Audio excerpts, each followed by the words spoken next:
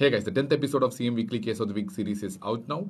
It's a very interesting ECG and I'm sure that many of you will be learning a lot of new things in this ECG. Please check it out. Whenever there is a depolarization abnormality, you're going to have a repolarization abnormality as well. And those repolarization abnormalities are what we refer to as secondary STT changes.